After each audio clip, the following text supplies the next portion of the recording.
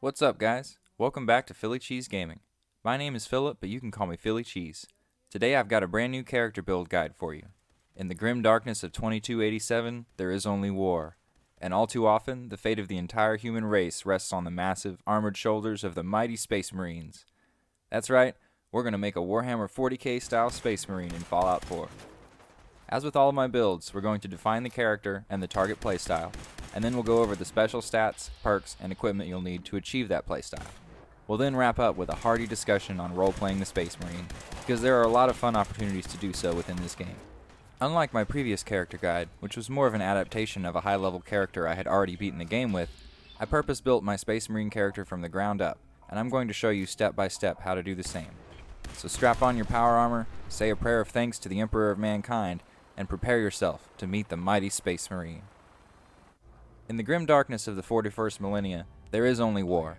Spread thin across the vast reaches of the galaxy, mankind is constantly under threat from evil aliens like the Eldar, Necrons, and Orks, as well as the heretics who worship the demons of chaos. Standing against all these threats are the ranks of the Battle Brothers, the mighty Space Marines. Space Marines are absolute tanks on the battlefields of Warhammer 40K. They are genetically engineered super soldiers who aggressively seek out and eradicate the many enemies of mankind using hulking power armor and powerful weapons. Space Marine infantry comes in 3 varieties. The standard tactical Marine is equally skilled with rifle and blade. The Devastator Marines use heavy weapons to blast their targets into oblivion from afar. And the third variant, the Assault Marines, make use of jump packs to quickly swoop in and rip enemies to shreds with their devastating chain weapons. We're going to use the systems of Fallout 4 to encompass all 3 of these brutal playstyles, and I have to say that after playing a sneaky stealth-based character like my Sam Fisher build, the Space Marine is a ton of fun. He's very powerful and in your face, and he uses a lot of guns in melee, so you're going to experience a lot of what the combat in Fallout 4 has to offer with this character. As I've said, it's heaps of fun to play, and the Space Marines have held a special place in my heart since I discovered Warhammer 40K in college. Their strength, perseverance, and dedication to duty are all traits that I personally find very inspiring, even if I don't necessarily agree with all of their ideology. But more on that later. It's time to start building our Space Marine. There are 2 roads to take when creating your appearance for the Space Marine. You can create the fresh recruit sort of Marine with a strong, clear face and a military haircut, or you can do what I did. I decided to go in a different direction and create a Space Marine who's been around the galaxy a time or two and has the scars to prove it.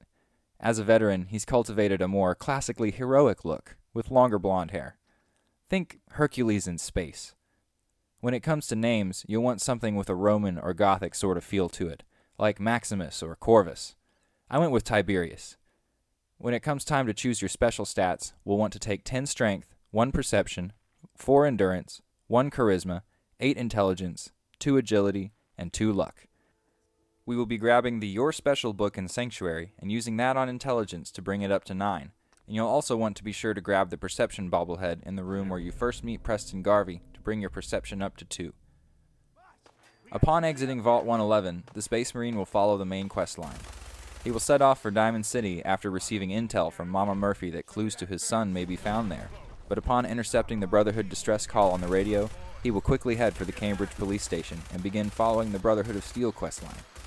You will eventually have to make your way to Diamond City and complete the main story quests up through reunions in order to gain access to the Brotherhood's flying fortress, the Pridwin. This will also unlock additional Brotherhood quests. With 9 intelligence, the Space Marine will be leveling up quickly, so let's get into our perk selections for the first 15 levels. The first time we level up, we're going to take Scrounger. Now I know what you're saying.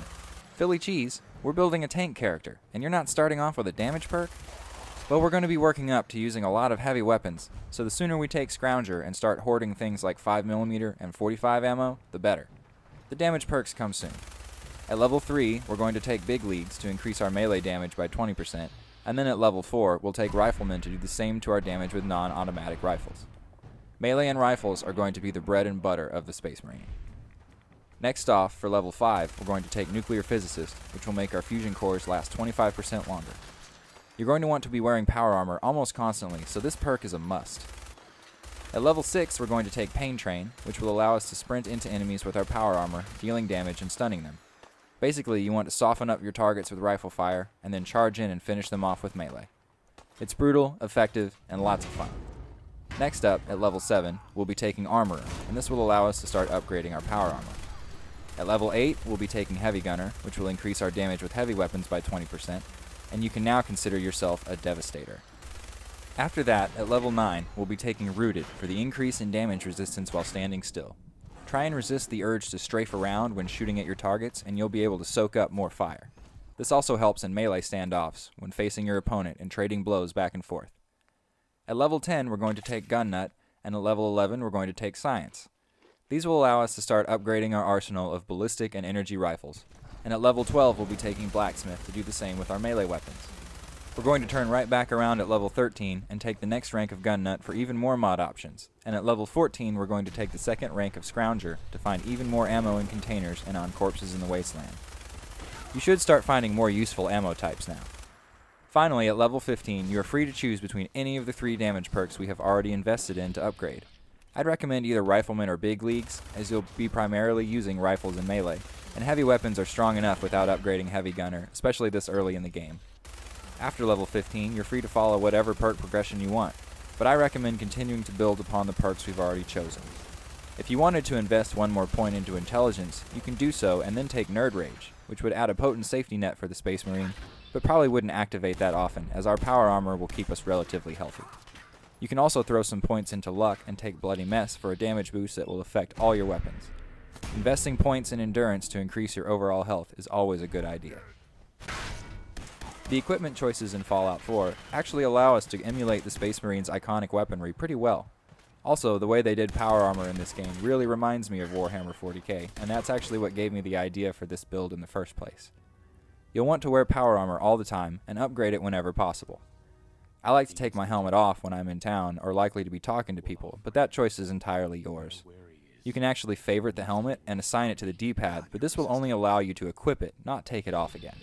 Still, it's helpful for when a fight breaks out that maybe you weren't expecting and you need to slap your helmet back on. To conserve your fusion cores, only sprint in short bursts to activate Pain Train, and only use VATS and your headlamp whenever necessary. Always do search military checkpoints for fusion cores, and keep your eye out for generator rooms that contain them as well. Once we have the final rank of Scrounger, we will have a chance to find fusion cores in containers, and this will help a lot. Underneath our power armor, we will want the Brotherhood of Steel uniform and leather or metal armor until we can get our hands on some combat armor. When it comes to weapons, use whatever you find effective until you can get your hands on a combat rifle, a machete, and a laser rifle. If you follow my advice and immediately begin the Brotherhood questline, you'll get a legendary laser rifle called Righteous Authority pretty quickly, and you can carry this with you through the rest of the game. The machete we will rename a combat knife because it's about the right size for what the Space Marines carry as their backup melee weapon. I know, a machete is a knife. I told you these guys were tanks. The combat rifle will be modified with a short barrel and large magazine to resemble the Space Marines' signature battle rifle, the Holy Bolter. I'd also recommend the sight ring or a reflex sight on this bad boy, and put the most powerful receiver on it that you can. This will be your primary weapon, and you should be able to find plenty of 45 ammo in the waist to keep it fed. In Warhammer 40K, the bolter fires explosive rounds, so if we can get our hands on a legendary combat rifle with the explosive modifier, it would be absolutely perfect. I haven't found one yet, but here's hoping. Later on in the game, we're going to add in a ripper with the curved or extended modifier and call it a chain axe or chainsword, depending on your mod preference, and always carry a missile launcher and a minigun for hordes and stronger boss-type enemies. Plasma rifles make a nice late-game option as well, but you will always want to be upgrading and using your bolter. Once you have the ability, you can put a jetpack on your power armor, and at this point you can consider yourself an assault marine. You can use impact landings and the Pain Train perk to stun or knock down your enemies, and then shred them with your chain axe or chop them to bits with your combat knife. Now let's talk for a bit about role-playing and factions for the Space Marine. Obviously, we're going to be siding with the Brotherhood of Steel for this playthrough, and they offer a lot of role-playing opportunities for this build. In the traditional alignment system, the Space Marine would be seen as lawful neutral. He follows a strict code that is neither inherently good nor evil. The Space Marine will follow the Brotherhood Code of Ideals to the letter, as this very closely matches his own. His favorite method of problem solving is force. The Space Marine hates synths and sees them as an abomination and a threat to mankind, and sees the Railroad as traitors and heretics. Super Mutants are to be referred to as Orks, and they really fit the part with their mannerisms and even their appearance. Orks are to be exterminated. I'm talking to you, Virgil and Strong. Ghouls are mutants and must be purged from the wasteland, whether or not they are feral. Those ghoul farmers with the Tarberry pool won't know what hit them. Raiders are heretics and followers of chaos, and as such are to be destroyed without hesitation or mercy. Thou shalt not suffer a witch to live. Gunners look a lot like Imperial Guardsmen from Warhammer 40K and would typically be allies of the Space Marines, but in this case, they have been swayed by the whisperings of chaos and must be exterminated. Burn the unclean. When your battle brothers greet you with Ad Victoriam, respond with, For the Emperor. Once you start viewing the game through this lens, it really feels like you're playing a Warhammer 40K game, and you're just on some distant planet ruined by radiation. I like to call it Fallout 40K, but that's just me. And there you have it. I've said it before, but I had a lot of fun creating and playtesting this build for you guys, and you can expect some more Space Marine love on my channel in the future. I'm something of a fan, in case you hadn't noticed. Be sure to leave a comment below and let me know what you think of the build. Is it something you'd be interested in trying out for yourself? Is there something you would have done differently in your own Space Marine build? And as always, be sure to like and subscribe so everyone can see on your page that you were into PhillyCheese Gaming before it was popular. This is PhillyCheese signing off.